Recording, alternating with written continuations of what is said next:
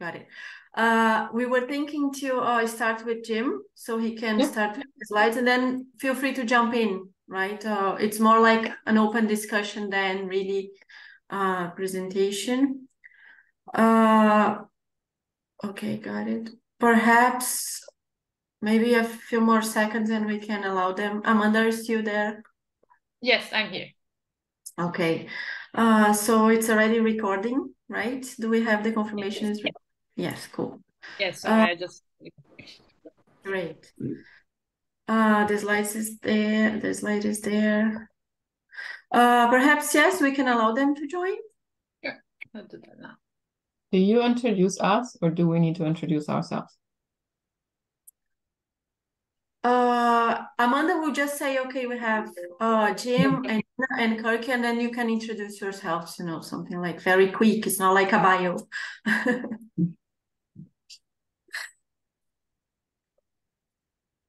Everyone.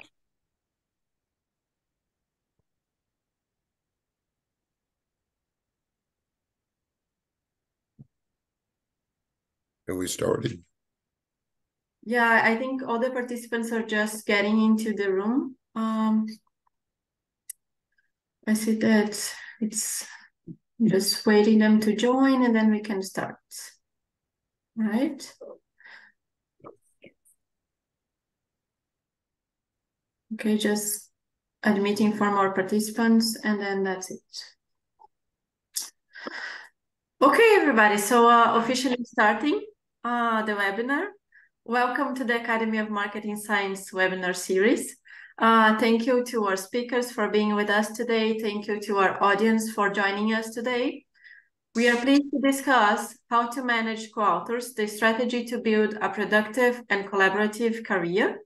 I'm Patricia Rossi, the AMS Vice President for Engagement, and with Amanda Yamin, our Director for Online Seminars, we'll host a great team of speakers today.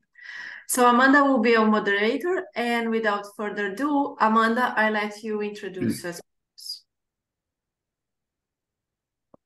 Hello, everyone. I would like to thank again our three speakers for kindly agreeing to share their experience and insights on how to manage authors. I think it's a topic that we don't discuss very often. We plan a 1-hour webinar in which each speaker will have around 10 minutes to present their perspectives and experiences. And we'll devote the rest of the time for an open discussion among the speakers and the audience. So today we have the pleasure to host Nina Cray. Let me just pass the slide. Nina Cray, an associate professor from Rowan University. Jim Bowes, a professor of marketing and VP of publications of AMS from University of Carolina, Greensboro. And Kirk Plunger, a professor of marketing in King's College, London. So please send your questions either in the chat or raise your hand. I will keep track of the order of presentations, but we will let the questions for the end of the presentations of the speakers. So we are sure that we have enough time for the presentations and then we have time for the discussion.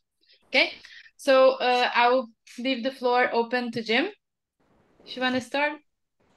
Okay, we can have the first slide up. Choosing a co-author is a lot like choosing a business partner.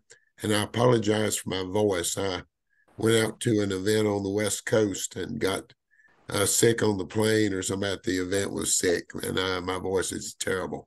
But you definitely want to trust people that you work with, and trust builds over time. So the first time you work with someone, you see how well it goes, and then you may work with them again or may not. Sometimes you have one-time collaborations. You work with a person once on a specific project, and that's the only time you ever work with them. Other times you may work with a person over a number of years. I've had several co-authors that I've written with for several decades. And again, they change over time. Some of the people I worked with early on, I don't work with now. Our careers have kind of diverged, and we didn't necessarily work in the same area, but we enjoyed working with each other. But we haven't published together for quite some time. Nina, Kirk, you. Hi everyone. I would say um, that well, early in your career, a lot of people like after your you get your doctorate degree, people say, okay, now branch out. Maybe don't just always work with your supervisors or people at the institution that you got your PhD from. And that's great. I agree with that. And I think that AMS provides and other conferences provide that chance to network, to really present your ideas and get people excited about those ideas, as well as, go and talk about other people's ideas as well.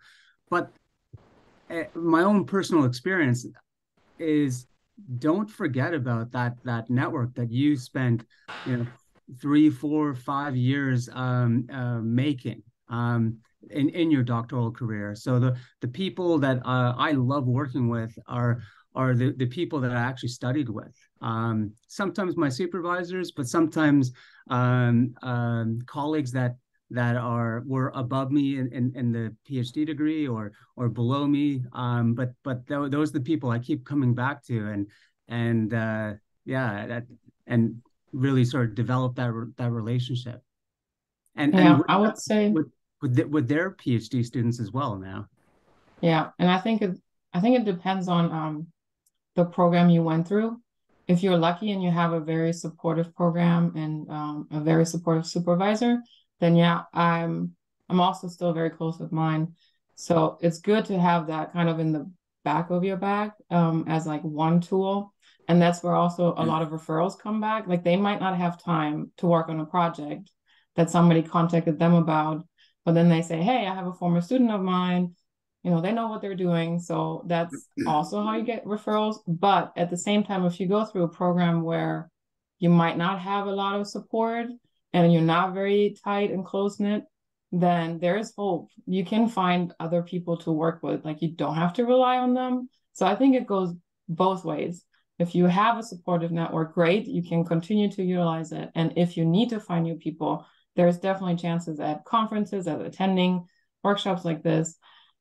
So both ways work really well. And I have utilized both ways in my past, finding co-authors like that.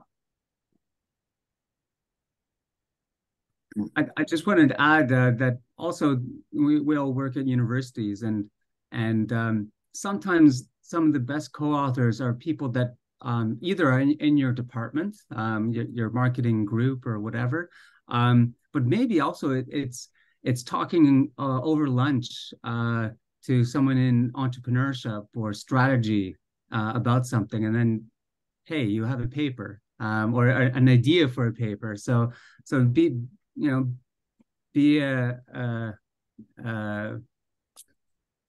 be social even at work.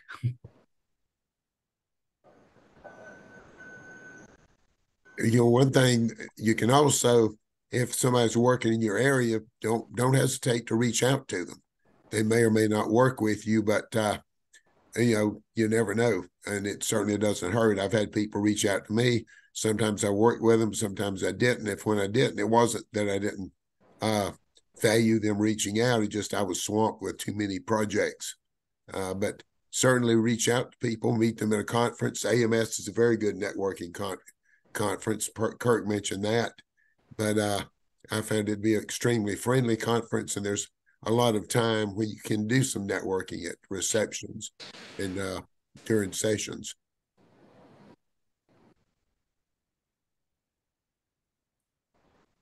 One thing when you look at co-authors, you certainly want to find somebody whose work styles complement each other.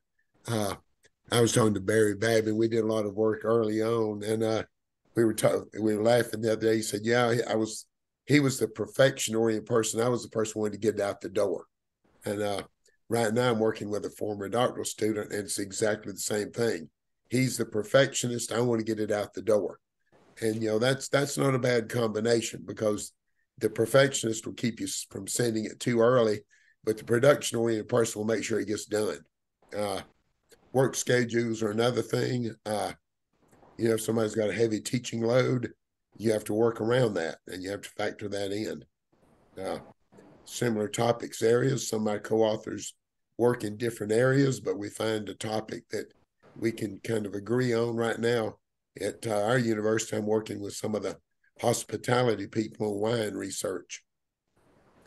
And again, the skill complementation is very important. You want somebody that's a good methods person.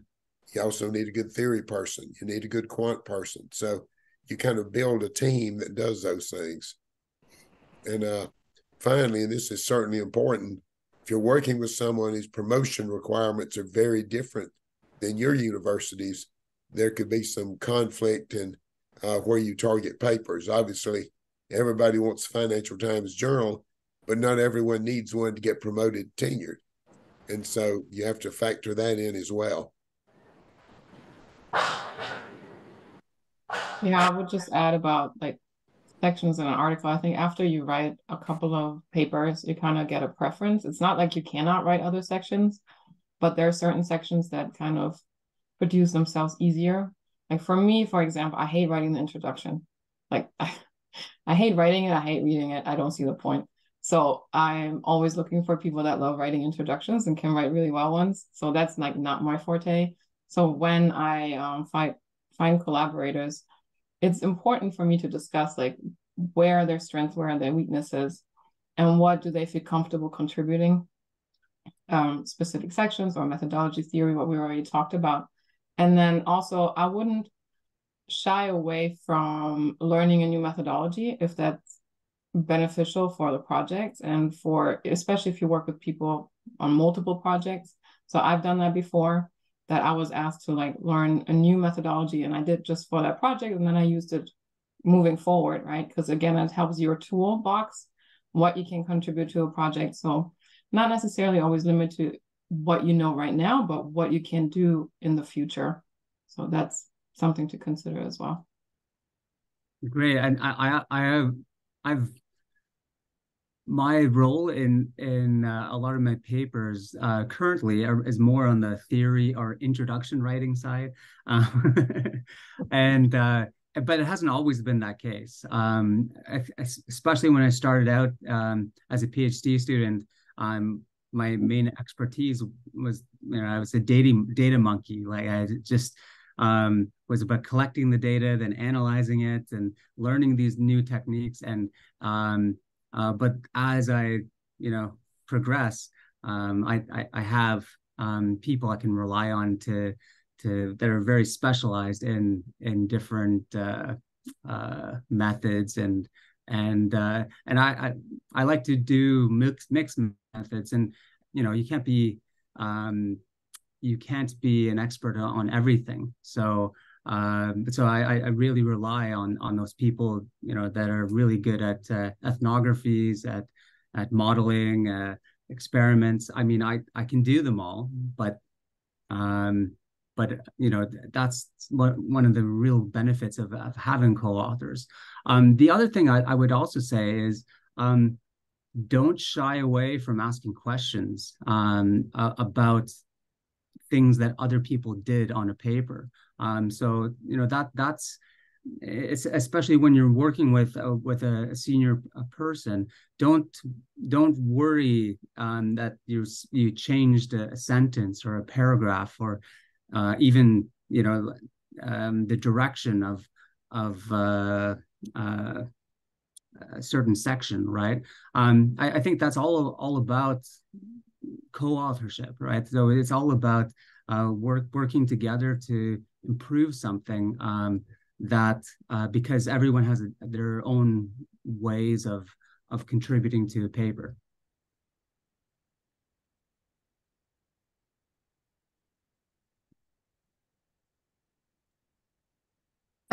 Perhaps if you guys allow me, we have a question, just so we don't miss, the discussion that you had.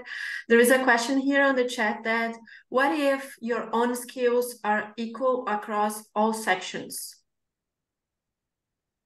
Right. And you're very versatile. Then you can contribute anywhere in the project and anywhere in the paper. So if you don't have a preference, or your skill set is so diverse that you can apply it to everything, that makes you a very good candidate to collaborate with. But then it's just a discussion of who's going to do what for the specific project. So figuring that out at the beginning, I think, is very important, what we're going to discuss later as well. So just making that vocal and then discussing it as a team. So if you have more skill set, that's always better than not having enough. So definitely not a disadvantage.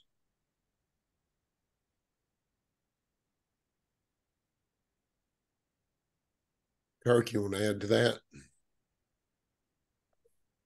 Yeah, I think Nina said it all. That you know, we're going to talk about working as a team in a few minutes, but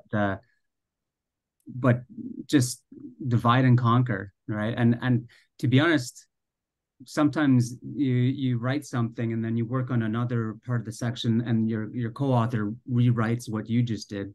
That's fine. That's part of making that article more impactful and offer more contributions. Yeah, I think that pretty well covers it. You know, if you're very versatile, you can do any of the parts. So if you've got a co-author who's a great writer of the theory section, that's where they focus, and you do some of the other things. You know, as VP of publications, we often, not often, but we do run into ethical issues dealing with certain publications. My key thing is make sure you know who you're getting involved with. We did a presentation probably 5 or 6 years ago at AMS about publishing ethics. I did some background reading. I was stunned at some of the things I found. People manufacturing data sets. And one graduate student had manufactured a data set and approached a big name in the field, said, yeah, I've got this data. Would you work with me on it? They published an article. Turns out the data was all fabricated. So that big name person, their reputation was harmed because they didn't investigate that co-author. And the person completely made up the data set. You know, as far as contribution makes an author, the Academy's Publishing Code of Ethics addresses some of this. And I would certainly refer people to our Code of Ethics for publishing. You know, as you, whether you're sending it to one of our journals or to another journal, I would certainly look at that and think about some of the issues there about what makes co-author. Yeah, I agree with having to investigate somebody that you want to work with, especially if you really don't know them at all and your paths have never crossed before. I've done that before in the past where I reached out to people that I trust and that I know and just asked the question, like, can you tell me anything about that person? And if the feedback is good, great. I'll investigate the opportunity further. But if they're hesitant to give me a referral on that person, that's already a red flag, right? And then it's very tempting to jump on a project because of the glory of getting published and, oh, we want to go to an A-star journal. It's not worth it long-term though. If there's something wrong with the data, like Jim said, or anything else fishy, it can seriously hurt your reputation. So then it's better to do some due diligence at the beginning and not get blinded by this possibility of having a top journal publication. So because our reputation is very, I would say, fragile, and everybody knows everybody in this community. So 1-2 big mistakes, and that's pretty much it. And nobody wants to work with you, and that's really not worth it, and it's not good for your career. So always be a little cautious. Not that you have to question everything, but you know, it's good to keep an eye on things. Yeah, I would just say, or reiterate the point that I just made before, is be part of all parts of the paper or in all parts of the process. So if someone else is collecting the data, you know, that's fine. I mean, that's a very normal thing, but that doesn't mean you never look at the data. And if the data is suspicious, or you're like, well, how did we get there? What was the questionnaire that was sent out, or like, be inquisitive about that, especially if something looks a little bit strange, and that that's that's a way to sort of protect yourself.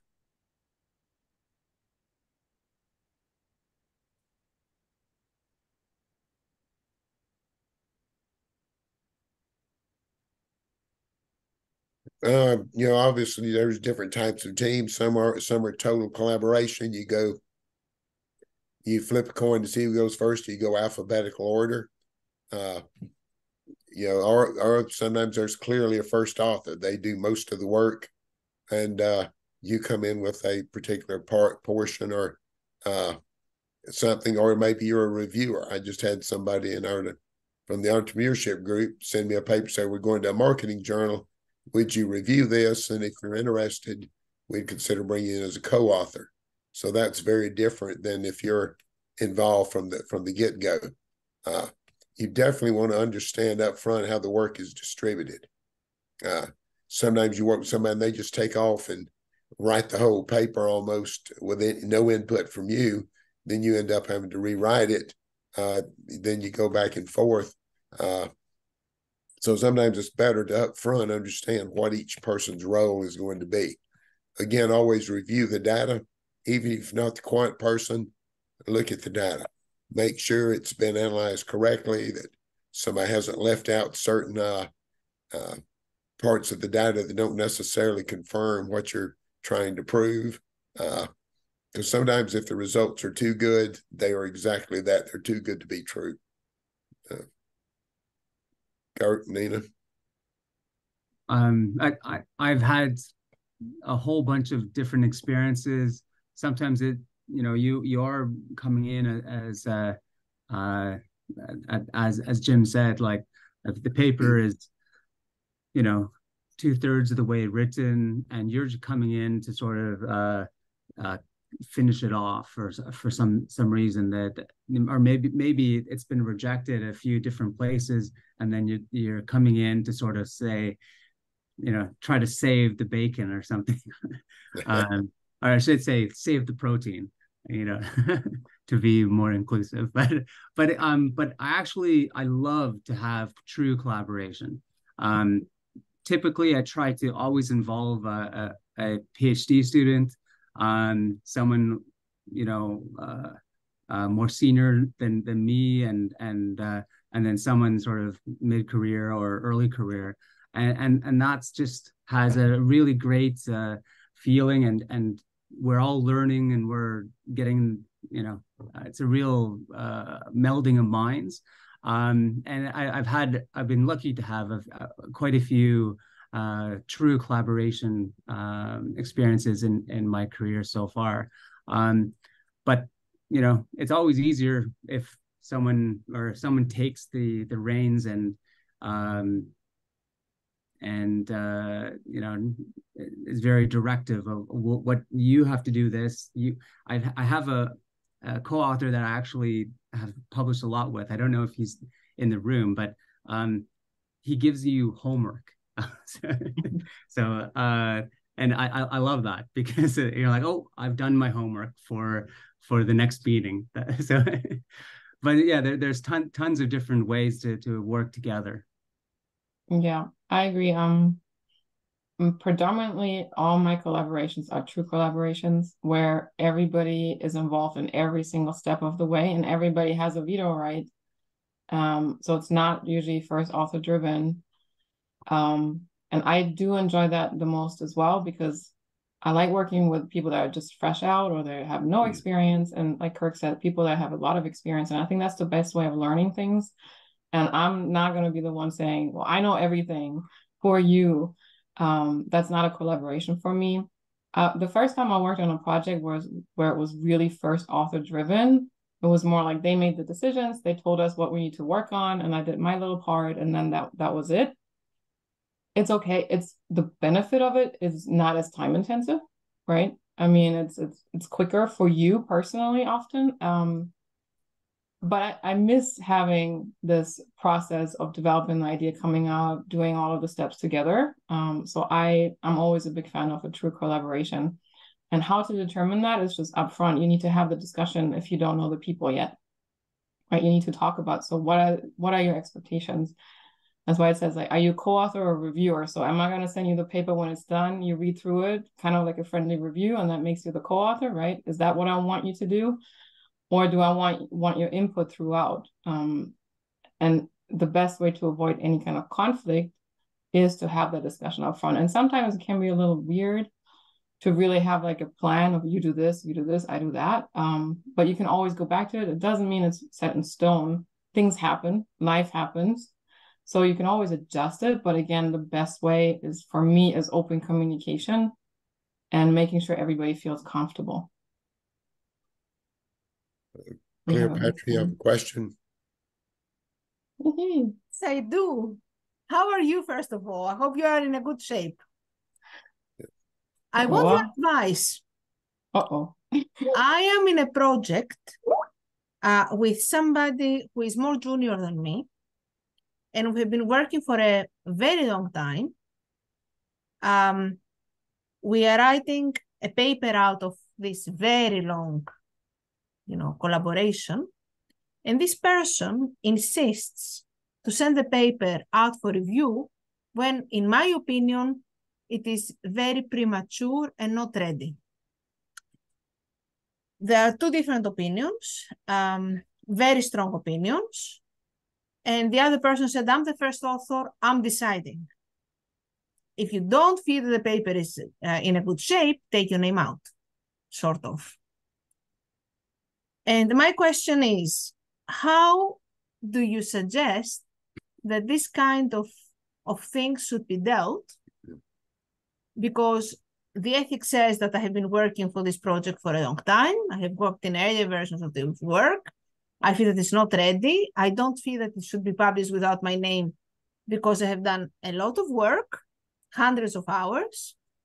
I don't think that it's ready to be submitted. And if it's submitted with my name and my colleagues see my name on it, I will be totally embarrassed. They will think that I lost my mind. And we always think, or I always thought of the point of view of the younger academic that is taken, the more senior take advantage of this younger academic and how he can be or she can be protected. Now I'm in exactly the opposite position that I wasn't expecting to be at any point in my life. So I would like others to enlighten me on what we should do in this kind of conflicts, not in the beginning of the project, but later, when you have already invested quite a lot of work. Thank you very much. I love you all, and many kisses. Kirk, Nina, you want to address that first? What I would say is, you said it was a junior scholar, right? I would say, okay, let's submit it, and when we get that rejection, you say, see, this is why. And if he gets it and has my name on, you're not going to say, what the hell is he sending? Is this person sending me, right? Cleopatra, you have lots of publications. You do, and so yes, it's not maybe ready, but it's also a learning process. So and maybe you're lucky and it goes through to review, and you say, okay, so now we have to action whatever the reviewers say. But that's what I would say. But I don't know, Nina or Jim. Jim, do you want to take it? Nina. I have a screaming. Go ahead, Nina. She has a screaming child, I think. So dog. I don't know. Well, first, I was probably not somebody you want to work with on a long-term basis on other projects. But I think Kirk is on to something. If you don't send out for a review, send it out for a peer review, and and let the person know, I don't think it's ready, but this person won't send it out. Send it to somebody that that would understand the situation, and see what and say you want a hard review, and when it comes back, then I think that would prove. And if they don't want to do that, then send it out to a journal, and if it gets really trashed by the reviewer, you say, see, I told you it wasn't ready.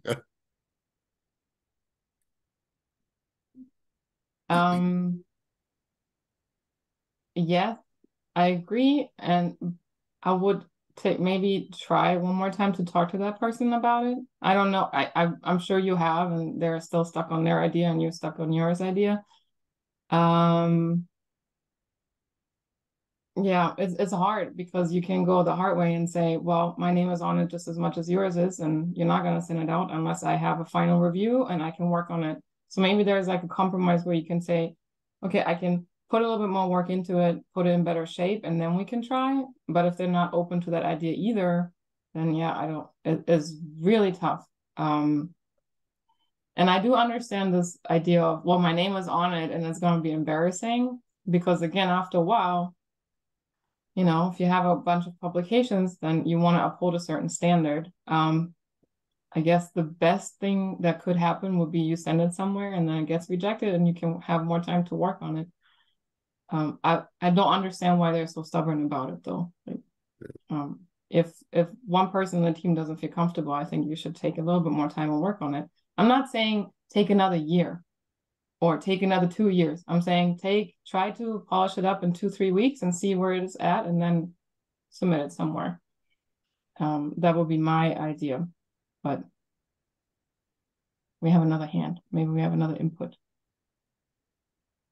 Yeah. Go ahead, Devsik. Good morning, everybody. If I can maybe bounce on Cleopatra's question and your answers, maybe in this kind of situation, you can simply ask some of your friends to do friendly review. And especially in your Cleopatra case, you know, a lot of very nice reviewers, number two.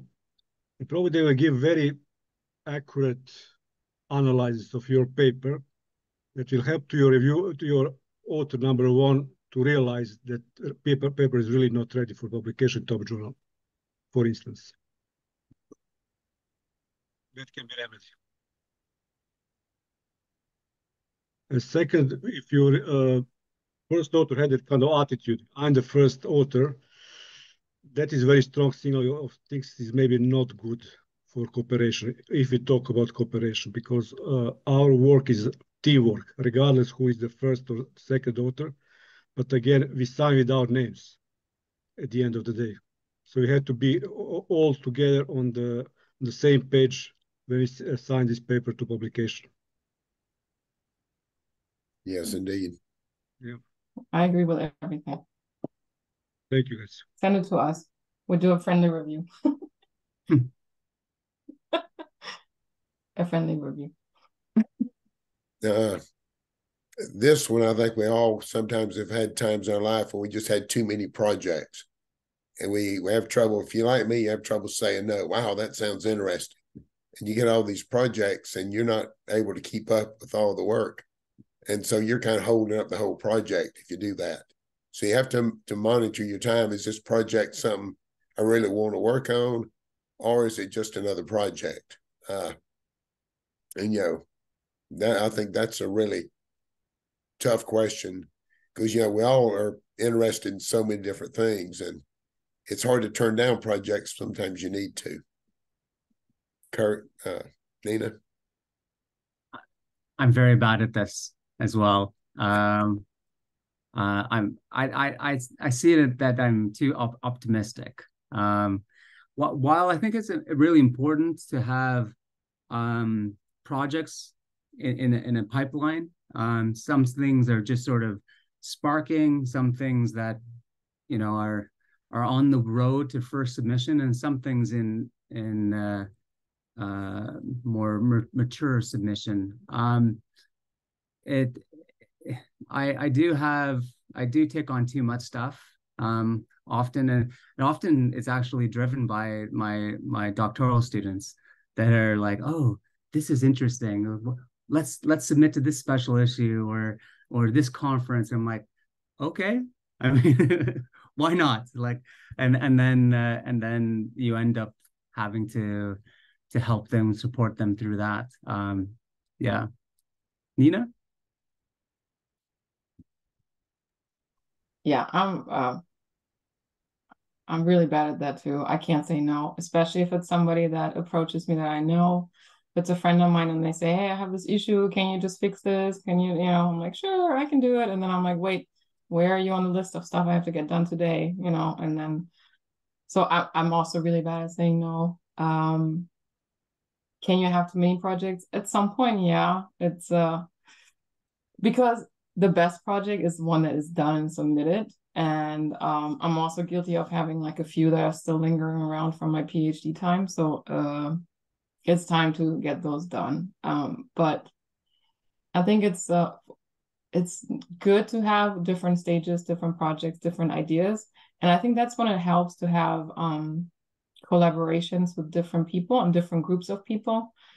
And then you can be honest and say, okay, right now it's really hard for me. I need to step back a little bit. I'm still here. I'm still part of the team, but I need like an extension for like a month or something. And then I'm back. I can focus on it. So I feel like at some point you need to prioritize and then just get something done. And then you can go back to the other projects. That's at least what I try to do. Again, it goes back to open communications because I feel like I don't want to say no if I'm really interested in the project and if I think it has potential especially for future collaborations, but I have to then take a good look at my timetable and be like, to be honest, right now it's not a good time. Maybe come back in a month from now or two, and then you can work on it. So I will be cautious. Even it's very tempting when you're just done, you're fresh out, to say yes to absolutely everything. Don't, because you're going to learn time is the most valuable asset that you have at some point. And it gets drained a lot with teaching and service and projects. So be cautious of that. So saying yes is good, but don't do what apparently all three of us do. We'll say yes all the time. Learn from our mistakes. We have a question here in the chat before we move to the next slide. So just to read it for you, can we fire a co-author midway through the project if they consistently not meeting the group's expectations? That's a sticky question. It's possible if you fire them, they may claim that they have a part ownership of the idea. I've seen this as an editor. I've seen it as VP of publications where people were working with someone and they quit responding. They took that and ran with it. I've also seen it the other way when people were talking about an idea, they hadn't started work on it, but somebody went off and published it. Then I've seen where they fired a co-author, but they didn't do it explicitly. They just quit communicating with this individual, and the individual came back and said, gee, I've got intellectual property in that manuscript, but my name's not on it. And then it gets really sticky. So you need to up front talk about, if you're not carrying your weight. And I would certainly give them every opportunity to do it. And then I'd be very explicit. We're taking you off the paper because you're not carrying your weight. I wouldn't just quit corresponding with them. I would make sure that I had it in an email, in writing. We're firing you because you've not done the job. Or you're not carrying your weight on this project. And I'd be very specific about what I'd ask. And that can help you avoid some real problems down the road. Yeah, I would say this something similar to what Jim just said. Firing someone on a paper is kind of like pressing the nuclear launch button.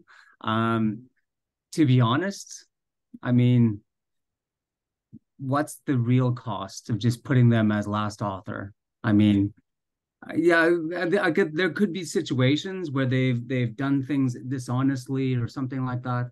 But the thing is, if halfway through the project they've already done some work, and then there's literally, well, at least in the UK, there's no cost. I know that in some places you get money for publications, but yeah, not here, unfortunately.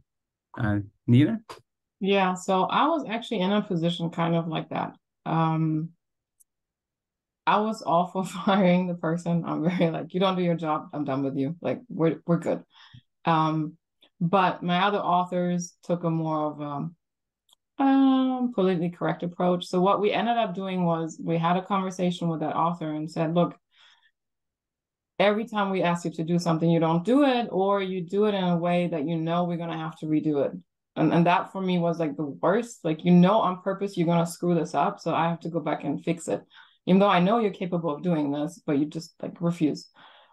And then we said, okay, we're gonna have to come up with a solution for this because I'm not willing to work with you anymore, and the other people feel the same. So what we did is, it was actually a multi-article project. So we said, okay, this article that we're working on right now, we're going to keep you on as last author, but in the future, we're going to cut all ties. The idea stays with us, the data stays with us. So you get this one publication out of it, but after that, we're done. And you don't have any rights or any skin in the game anymore for moving forward with this idea. And that was the compromise we came up with. Did it hurt? Yeah. The first time I saw the article published and I saw that name, I'm like, oh, you didn't do anything. You wanted to sabotage us. But again, long term, that was the easiest solution. And I think it was okay. Now looking back, I think that was a good way of handling it. So basically, they got one publication out of it. We got multiple, and that was okay. But you have to make it very clear. I could not, like Jim said, I can't just stop talking to somebody and then are surprised when they get upset that they're not part of this project anymore, right? Yeah. So yeah, that was my experience. And there is a hand raised as well. Yeah, hello everyone. This is Mac from Northumbria University. I have a question which just opposite to Cleopatra, which she was saying that like I have an experience that while funding applications, you need some experience team, and for instance, if you have a professor kind of in your role, and you as a junior invested so much time in an area, but you need that support from that senior person that he or she should be in your team. And when the time comes and she said that this project is not ready, and if you will submit that, it will be like a seniority image and the prestige is involved in that, and people know me and whatsoever, you can say that. And they said that they are not agreed to put this bid or this project onward, and you have to wait for another year, for instance. And in that situation, I would ask your opinion on that what a junior person who is ambitious to have this in his CV or in his portfolio, so how we have to see this seniority image and the prestige that comes into projects involvement, and how to get this team building from a junior perspective. So this is my question, if you can enlighten your feedback. Thank you. Well, I know that a little later we're going to talk about managing teams a little more. It's very difficult if the person's a big name and their name lends prestige to your application, then it's very difficult and maybe not politically wise to just go ahead without them because they may take offense. That's just my take on it. Kurt, Nina? I totally agree that, especially if they've lent their name on that application, yeah, I mean, there could be many reasons why they've sort of taken a step back, but I wouldn't stop or not put their name on papers or whatever. Yeah, especially if a government or some agency is funding your research.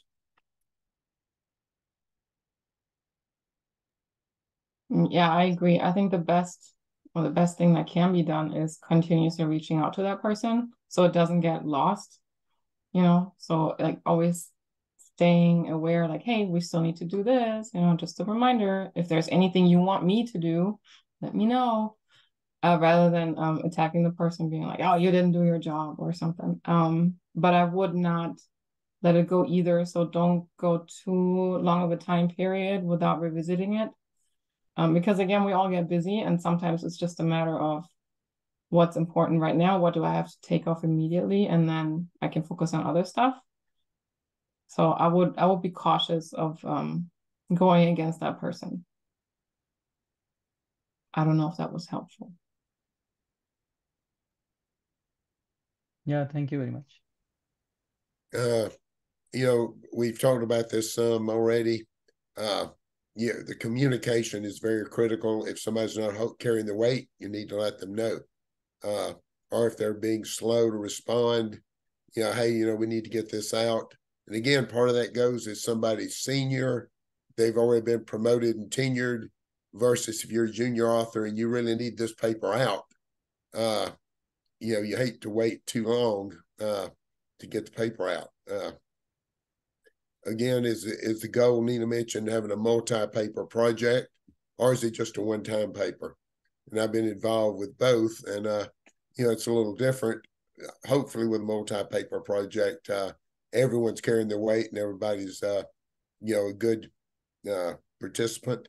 Order of authors, I've never ran into a problem with this. In fact, sometimes when somebody did more than they initially had set out to do, I moved them up in the order of authors, moved myself down.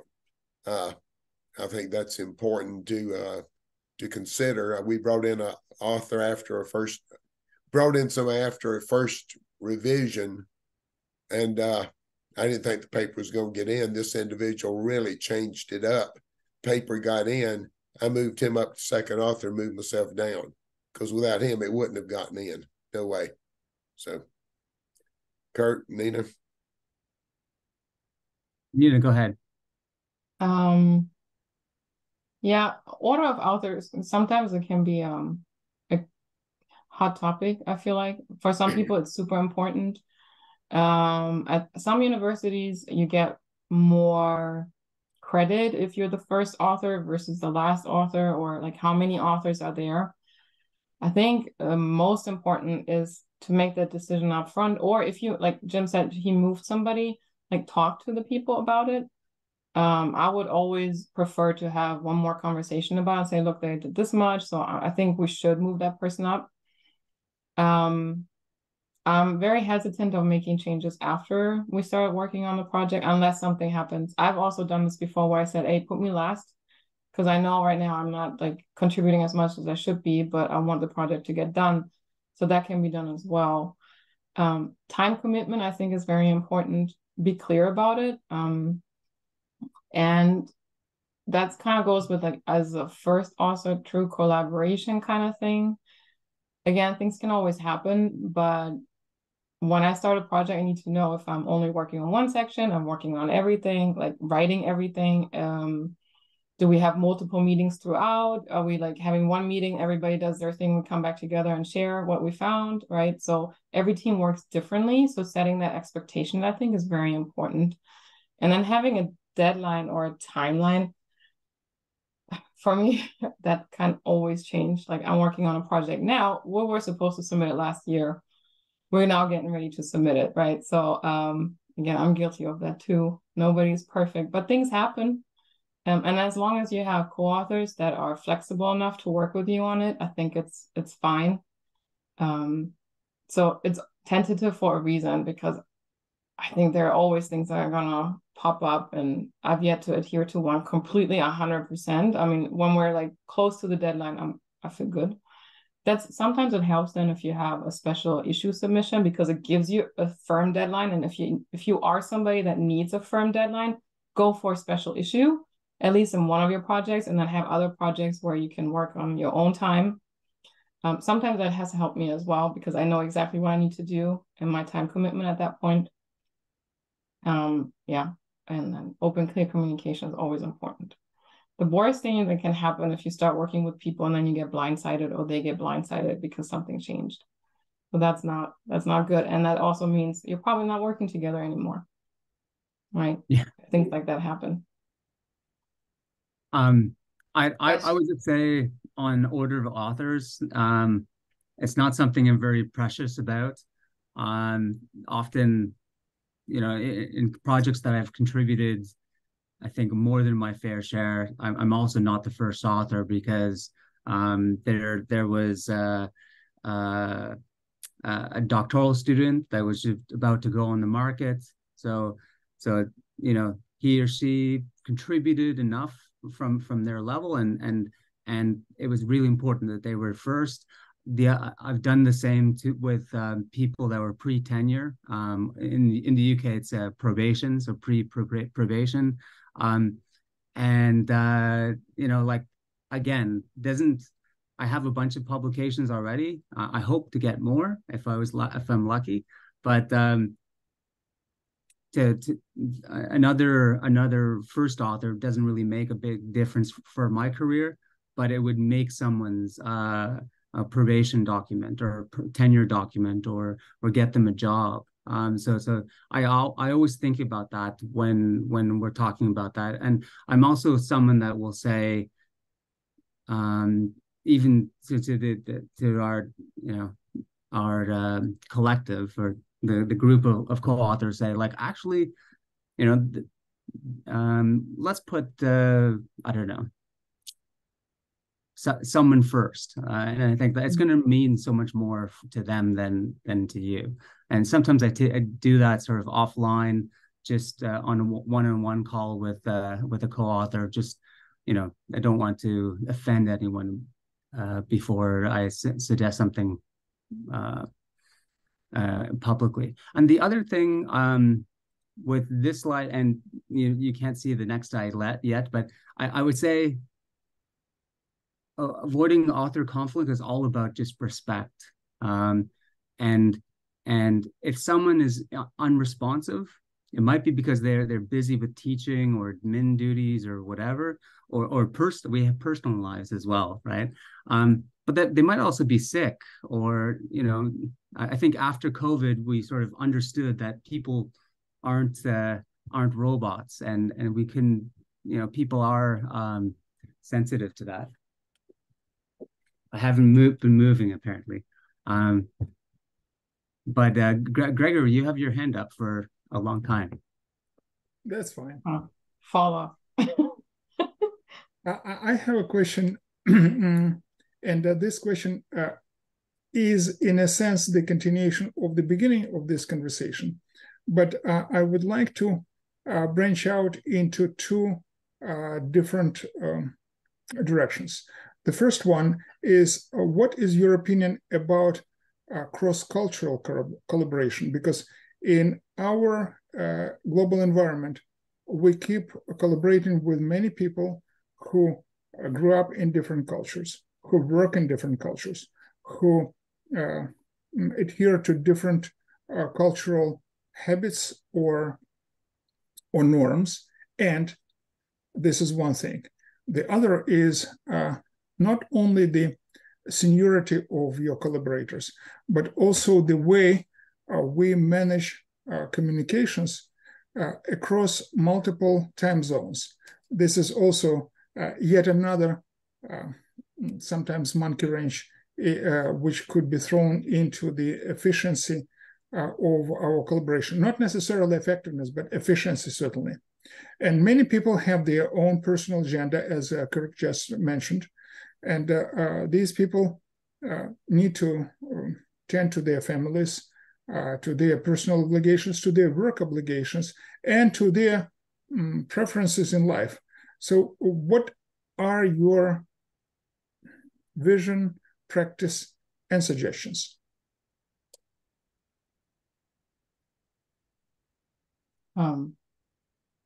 I guess I can start.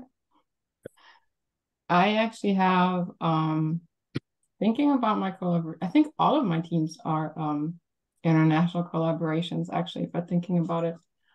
Now I might make a mistake, offend somebody. Well, except maybe one or two, but most of my teams are cross-cultural, meaning I might be located in the US, but I'm not from the US, or I work with somebody at a different university in like Europe or Asia and other countries.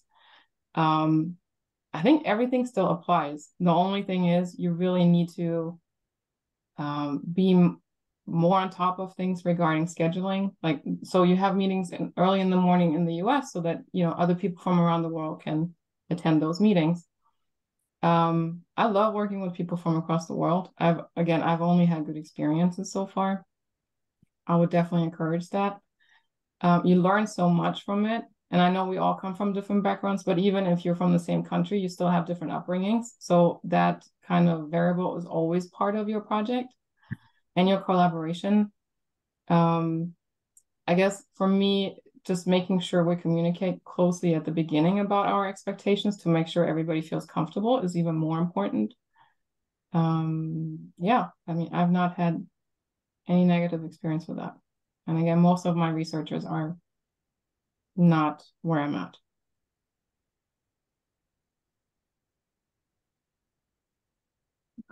I also have a very similar experience. You know, like I think almost all of my papers are with people different than me. Either if they're here in London, they're from a very diverse range of backgrounds. But I very rarely work solely with Canadians. I'm from Canada. But I think one of the big challenging things is when you have a co-author in Australia or New Zealand or Asia and one in North America. It's like there's never any time you can actually meet that.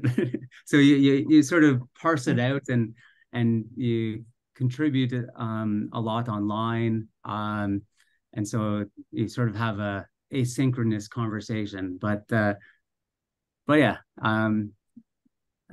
Gregory, that I think that's one of the real benefits of our profession, to really engage on a conceptual or theoretical level with people that are so different than from us. Yeah, I think communication of what your expectations are is really important. I've done some work where I knew I was going to end up doing the final write of the paper, simply because, you know, my English was better than my co-author. So I just expected to have to do that, even though I wasn't the first author. So, you know, I think the communication about expectations and being a little flexible, as Kirk mentioned earlier, sometimes you do more on a project, but you're not at the top of the list of authors, simply because it means more to that individual than it does to you. Yeah, and then I think it also plays a role understanding their requirements at their institutions might be different from yours. So you need to be aware of that. That can play part of it. Like some people get money for publications, others need just a certain amount, or they have to be first author or something like that. And then you can always make the decision as a team. Again, we're not, usually the people I work with, it's not very stickler, like you have to be first author or second. It's like whoever on the new project, okay, you're first author now, next one, I'll be first author or whatever, right? We're usually very generous. But making sure that the person that you work with feels comfortable with that approach is also an essential step, because they might come from a place where it's more hierarchical and they're like, no, like you're senior, you need to make the decisions. And then you're like, wait, I wasn't prepared to do that. So understanding each other is important. But again, not just if you're from a different culture or from a different country. I think it goes back to just basic co-authorship and respect for each other. Thank you. Actually, there is one more, I would say, sub-subject of this, because when we are talking about cultures, we may talk about people who grew up supposedly within the same culture, but have different leadership styles or different styles in communications. And there might be some fight for who is the boss, quote unquote, or who takes the lead and does more work, or who takes a lead and positions him or herself as a reviewer of others' work. And that might be detrimental to the team environment. And in your experience, have you had these types of infight, and how this could be resolved or mitigated? I have not had that situation before. Again, I think a lot of it's communication up front. You know, who is the lead author, who is the person pushing the paper, and you know, if you can't come to agreement on those things, maybe it's not a good team. Kurt, Nina.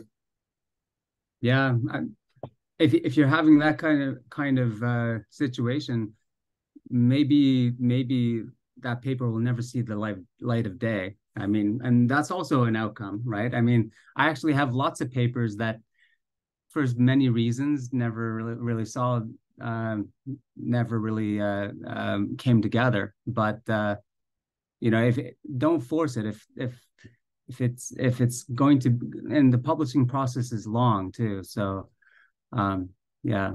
Well, I think we're almost out of time. Yes, thank you, Kirk. So we are almost at time. Perhaps just a closing thought. We still have 3 questions from the audience that were not asked. Perhaps I can just summarize them, and each one of you would address one, and then this would be our closing thoughts. So these are the questions. What are the ways to find people with similar interests and how to approach them for collaboration?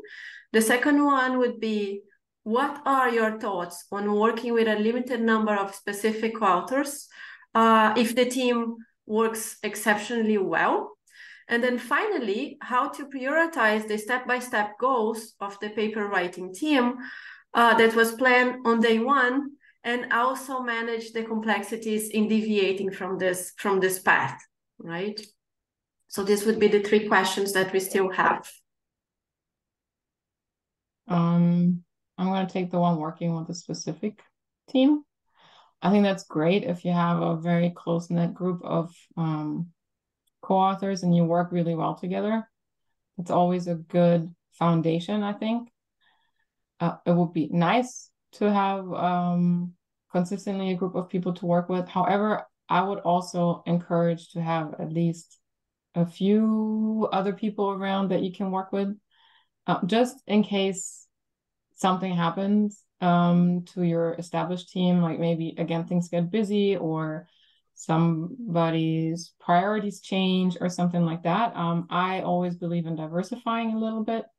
Not saying that you need to neglect that core group, but it's also nice to meet new people and to work with other people together. So I would have a balance, rely on the core team most of the time, but also have some additional authors maybe.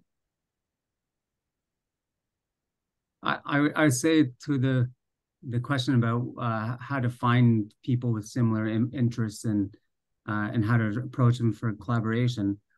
We already sort of mentioned that, but I would say conferences, and they don't have to be all like international conferences. It could be something within the city you live in, or the state or region. That's fine, but then there's always these special issue conferences that are coming out, sort of boutique conferences that they offer a little bit more social time because it's just smaller, so it's easier to talk to presenters and to other people in the audience.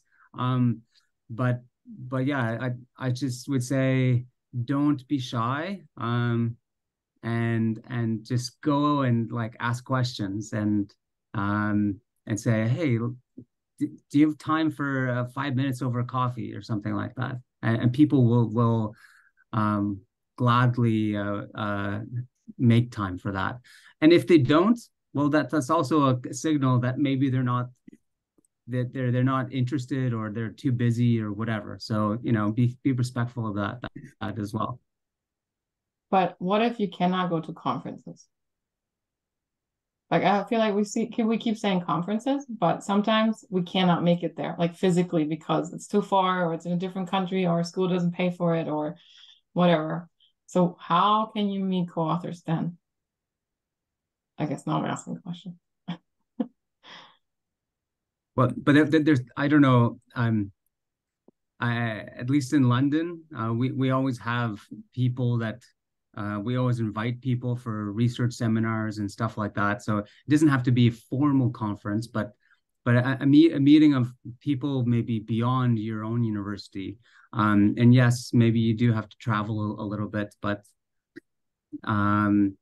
we all we invested 4 or 5 years in our PhDs.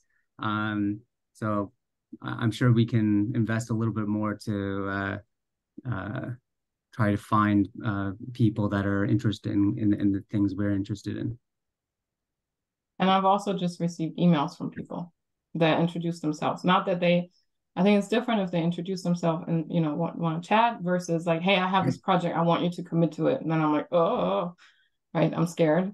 I have no time. But that's also a way, introduce yourself somehow, LinkedIn or email or something, start off a conversation. If you really cannot truly travel somewhere, if that's not an option for you in the next year or two. Yeah, I'll address the question on the prioritizing the step-by-step goals of the paper. Typically we just say, okay, let's write a paper on a particular topic. We don't necessarily lay out an exact plan. We always have a finishing date in mind, but often we don't make that. But it's always good to have that laid out so people have a sense of urgency about getting this done. Things do change. You hope that your writing team would be flexible. I mean, life happens. Somebody may have a family issue that's overriding doing research, or maybe you get into a paper and it's just not turning out the way you thought it would, but you've got data, so you may take off in another direction. Again, it helps to find co-authors that are flexible and don't mind carrying a little extra at certain points in the project, and also being the person that doesn't mind carrying a little extra at certain times during the project.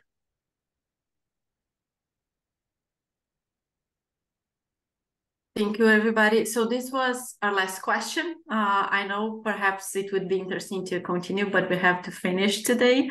Thank you so much, Nina and Kirk and Jim, for joining us and for sharing your experiences and the insights. Thank you, everyone in the audience as well, for the participation. And we hope to see you on our next webinar series, or perhaps in Florida, right, in May. Thank you, everybody. See you soon. Bye. Bye. Bye.